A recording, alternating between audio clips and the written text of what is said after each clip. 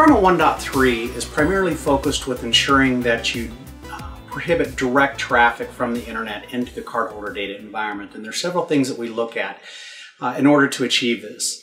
First of all is that we establish policies and procedures, of course. We look to make sure that you have a firewall established between the DMZ and the internet. And then next we look to make sure that you have a firewall established between your DMZ and your cardholder data environment. Now, secondary to that is we also look to make sure that all inbound traffic is going to terminate into the DMZ in some capacity. We look at your firewalls and routers and we look to see what you're filtering for. We make sure that all traffic that's inbound into your environment is explicitly authorized as part of that 116 requirement that we've often talked about.